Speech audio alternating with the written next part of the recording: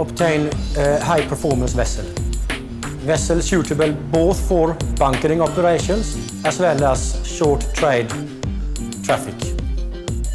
It is a challenge because you need to have performance both maneuverability, environmental thinking and reliability, but also availability for the customer to use the vessel during 360 days per year.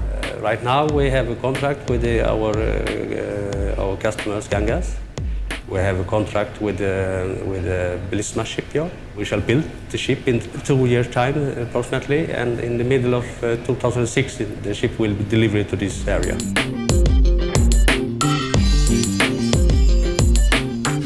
Fantastic possibility to have one more fuel type on the market, because I think it will be several types of fuel in the future, depending on where you are and so.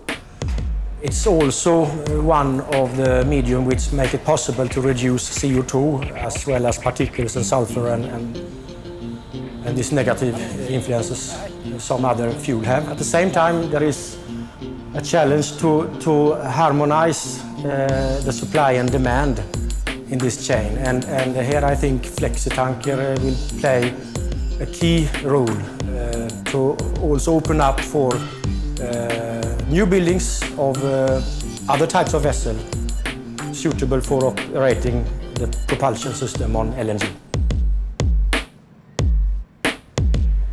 We have a lot of partners in the building process, and we know that there will be a ship for the future.